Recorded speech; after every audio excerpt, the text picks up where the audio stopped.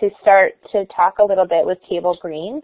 Cable is the Director of Global Learning at Creative Commons, and we're very lucky to have him today. So he's been doing a bunch of work on open licensing, open education resources, open policies, with the goal of really improving access to high-quality education and learning for as many people as possible, and has a bunch of experience in academic tech and online learning.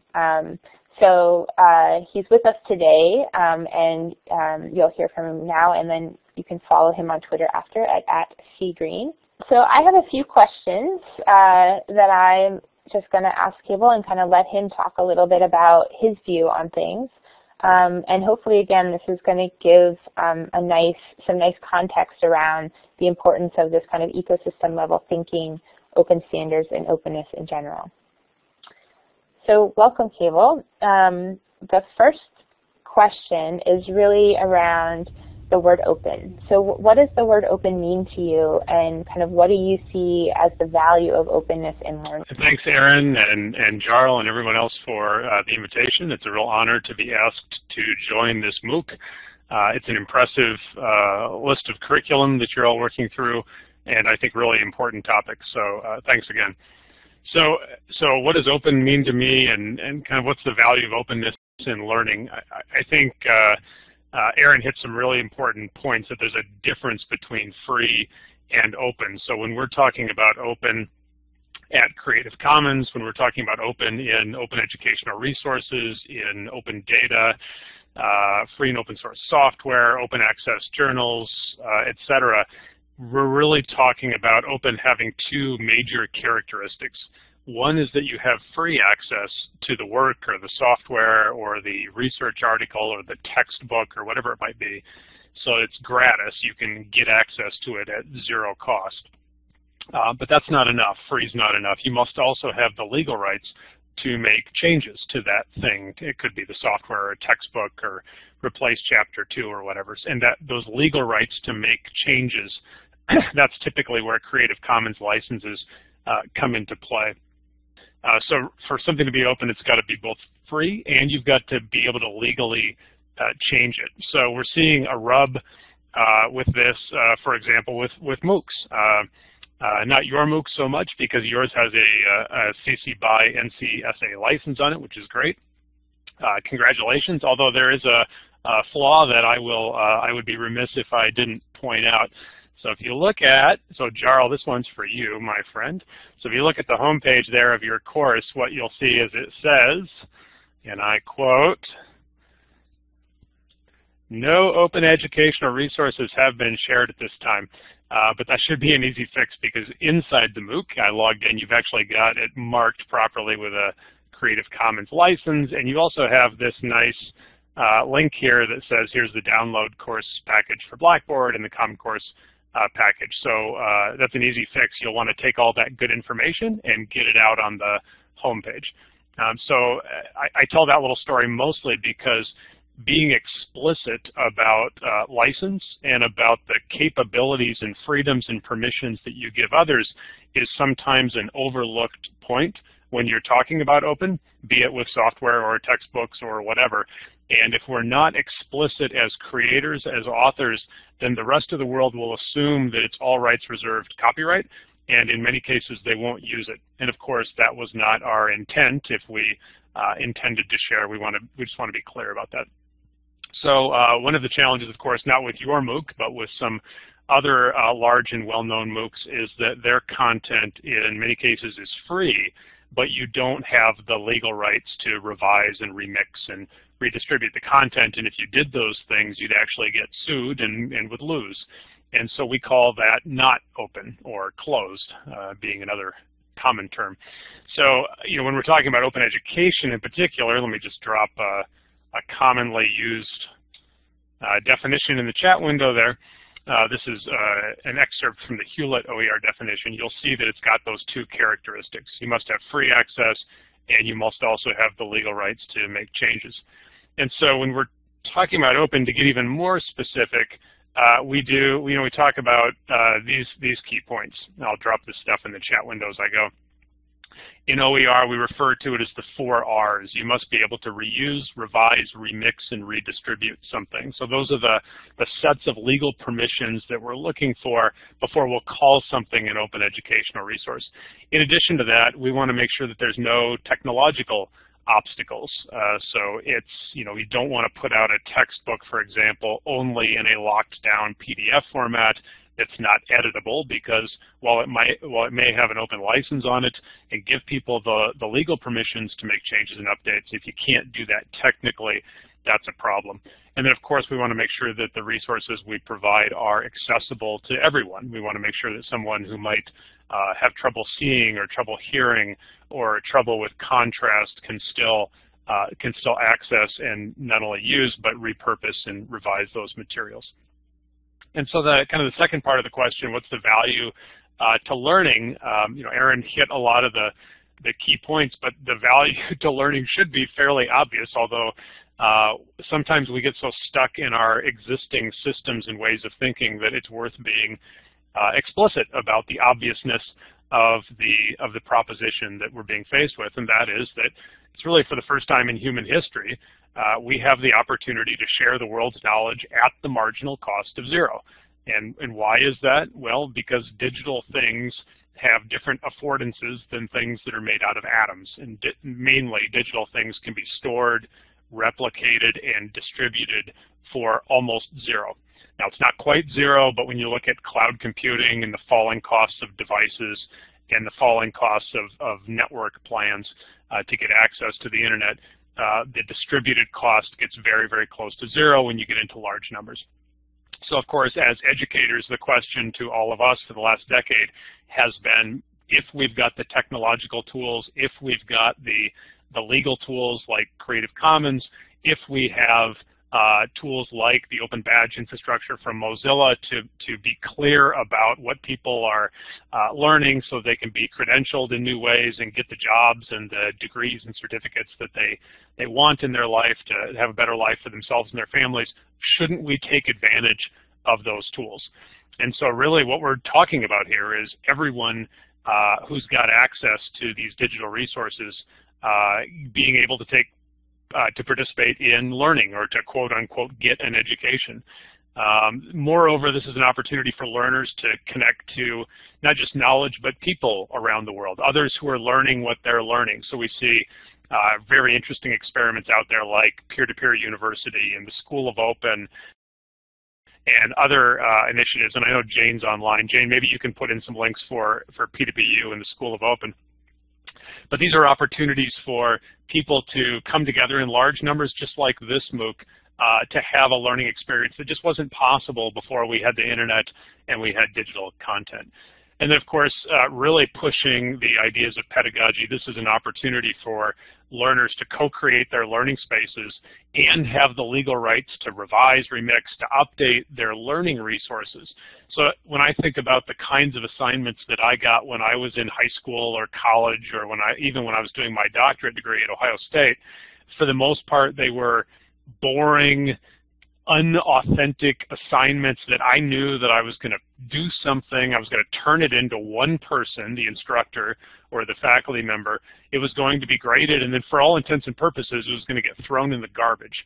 And that was an uninspiring learning environment. No matter how interesting the topic, I knew that what I was putting my blood, sweat, and tears into just didn't matter because it wasn't going to live on. And when you start to think about openness in terms of the ability to redistribute knowledge, in terms of the ability to have the legal rights to make something better, we can think about more authentic, meaningful assignments, assessments that people could do. Like, imagine walking into a class, a Physics 101 class, and your professor says, Cable, your job is to make Chapter 2 better so that future cohorts of students that work on that use this open textbook for Physics 101 have a better book. Right? All of a sudden, that means something because my actions in the world affect future generations. Or if someone says to me, Cable, your job is to help change the curriculum so it better aligns with jobs in your field because the field that you're in, law or whatever it might be, has changed so radically in the past 5 years that the half-life of our curriculum continues to drop. And so we need you to help update it.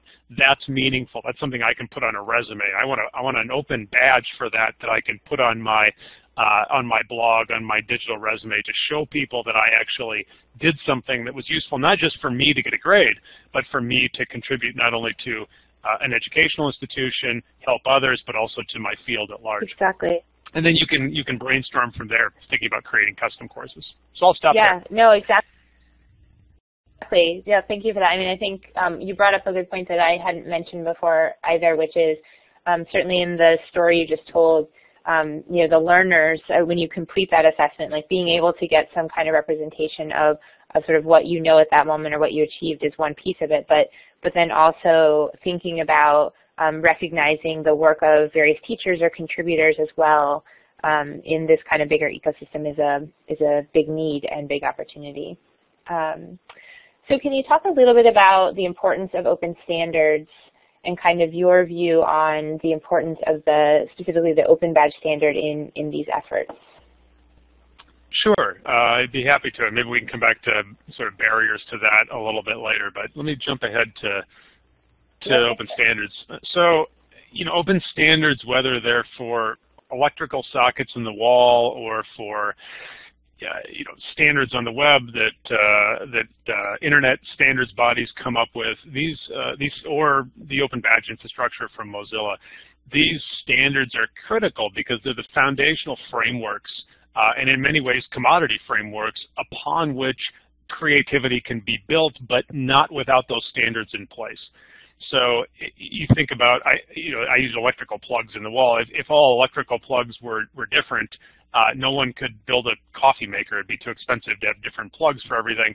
And as a consumer, I don't really care about the standards for electrical systems. What I want is a cup of coffee, and I want it to be easy to do, and I want it to be as cheap as possible.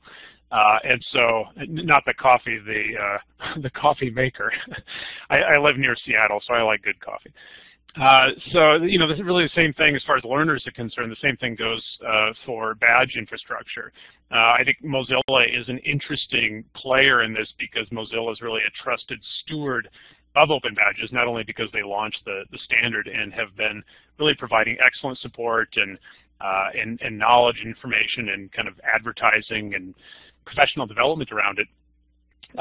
But, you know, again, learners really don't care who does open badges, although most learners would prefer a nonprofit steward like Mozilla because most educational institutions are nonprofit and publicly funded. So there's a, you know, if there was a commercial entity that was trying to be the badge infrastructure, there would be a suspicion there, and I think rightfully so. But mostly learners want it to be done well because, again, like I just want to make a cup of coffee. What learners want is, look, give me stackable badges, make it easy for me to get what I need so that I can get a job or so that I can translate those badges into a certificate or degree. Make it answer all the hard questions for me about who's backing the badge, who's issuing the badge, is the badge secure so that I don't have to defend this new quote-unquote accreditation system or ways of displaying what my skills and competencies are. I'd prefer that an external entity, a trusted steward, would manage that for me. And so I think that you know, the idea of badges is obviously new. It's a hot topic right now. You can see in the growth from Aaron's stats just how much it's grown just in the past year. It's amazing. And I think we'll continue to see that growth. Great. And then I guess, yeah, what you sort of mentioned before is, you know, what do you see as the sort of core or primary kind of risks or consequences if we sort of aren't using shared standards or aren't focusing on sort of openness in sort of the badges work and the broader landscape? Yeah, so it's really interesting. So there are both risks to openness and there are risks of not being open. So so before I go into the risks of openness, so let me back in a little bit through talking about what the barriers are to sort of this big crazy dream that we've got of OER and using badging and people being able to get access to information that they need. why isn't this already happening? Why don't all educational institutions use Mozilla badges today? So let me start there, and then I'll back into your question. So I think that it's fairly obvious. There's a lot of inertia to existing systems, models, and associated financial models, and that business models in particular that were built in a time of information scarcity, because that was the environment we lived in. And of course, we don't live in information scarcity anymore. We live in an information abundance.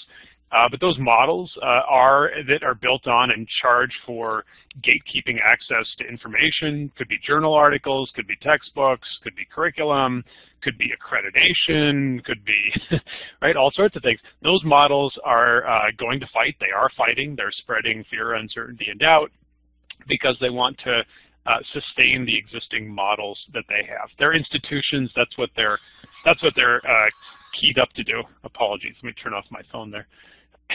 And so we have to overcome that, and we have to overcome that with explanations, education, like what Erin and her colleagues do about open badges, like what Creative Commons does with open educational resources. Let me give you just one example to make my point. I live in Washington State. I've got 2 kids in the K-12 public education system, kindergarten and 3rd grade. In my state, there's about 1 million kids. We're a small population state, big land mass, but small population. Got 1 million kids in public K-12 in this state. We spend $130 million a year on textbook costs. So you would think that we'd get a lot of money, or I'm sorry, a really good product. We'd have excellent textbooks. They'd all be digital. Every kid would have devices. We'd have print-on-demand books. They'd be up to date. We got lots of resources around the books for teachers, for students. You would think so for $130 million a year, and we spend that every single year. Actually, we don't. What we have are books that are on average 10 years out of date. They're paper only. The kids are told that if they lose the books, their parents have to replace them. So my kids are afraid to take their books back and forth to school because they're afraid they're going to lose the book, and I'm going to have to pay $150 to replace it. At the end of the school year, we take the learning resources away from the students. We say, thanks for being in 2nd grade. Now give everything back that you used to learn, because clearly you'll never need access to this information again, or in 3rd grade where you're going. I mean, it's a really stupid system when you think about it, and yet we do it, not just in my state, but most states, year after year after year. Is there a better model? Of course there is, right? A better model would be to issue 100 RFPs for textbooks and all the resources we need, put a CC BY license on everything, and pay 20%, pay $20 million a year to keep all the stuff updated, and take the other $110 million a year and hire more teachers and implement badges in high school so that people could get the credentials as they accomplish skills, so that every kid could have a digital device, every kid could have network connectivity, right? With $130 million, you bet we could do all that. And yet we don't, because there is institutional inertia. So actually, my cell phone is good timing, because there's a way to change this. And in fact, the person calling me right now is doing that in California as we speak. So what we're working on at Creative Commons is really shifting the money to open. So we call this open policy, and Erin's part of this fun movement, so I'll drop a few notes in the chat here. Open policy really means that you shift the money at the point of giving the money to require openness. So in the case of Washington State, what I've talked to the legislature about is, look, stop giving the districts $130 million a year. Actually, the districts spend 65, states spend 65, but stop giving them that much money. Instead, give them the money on the condition that they're adopting open educational resources or they're producing OER. The U.S. Department of Labor put out $2 billion for community colleges and said, here, go build next generation curriculum, but everything must have a CC BY license on it if you take this money. California community colleges today, and let me drop the link in here, are taking a vote. And if you look at point number 2.1 in that agenda, which here's the direct link to it, it basically is calling for a CC BY or Creative Commons attribution license requirement on all of the grants that come out of the community college system. So you simply take the choice of being open away at the point of funding, and you say, if you want this money, you'll share what you build. It takes a lot of the barriers out of the way. So now let me answer your question, Erin, about the risks of being open. So one of the risks of being open is you're challenging all those existing systems, and they will fight, and they're going to be nasty, and they'll do everything they can to maintain their existing models. And so that's a challenge. You're going to have to propose new business models. You're going to have to think about funding flows in new ways, and you have to be ready for that fight. Increased transparency is also scary to systems. It's scary to people that were previously operating in closed environments. And so if I'm a faculty member and I've taught a certain way for 30 years, I'm nervous about sharing and being open because I don't know if my stuff's out of date. What if someone critiques it? I've never been critiqued before. I've been able to stand up and lecture to my class. And so that's scary, and that's something that faculty need support and teachers need support to overcome. And then, another one is that sharing at the marginal cost of zero presents obvious cost efficiencies to systems, and that can be a clash with financial models that want to sustain big budgets. It's also a clash sometimes with academic freedom.